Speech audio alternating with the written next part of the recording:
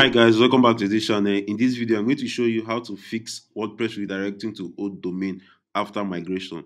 So what does this mean? This means, for example, if this domain is demotutorialyt.com, if for example I migrated this website from demotutorialyt.com to demo tutorial, it's going to be redirected instead of it to be redirecting to, or when I load the domain to be showing demo tutorial, to be directing back to this demo tutorial YT. So I'm going to show you two methods in which you can easily fix this.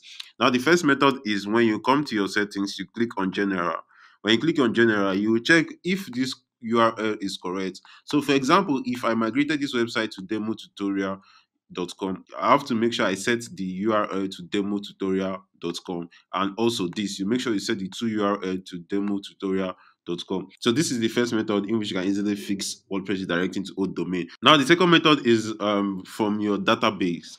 Now, in order to log in or have access to your database, first you need to log into your cPanel. When you log into your cPanel, you search for PHP My Admin, which is this right here. When you search for PHP My Admin, you click on it. When you click on it, you're going to come to this page. Now, when you come to this page, first you have to make sure you know your database. If you have more than one database right here, you have to go to your cPanel, then you search for File Manager.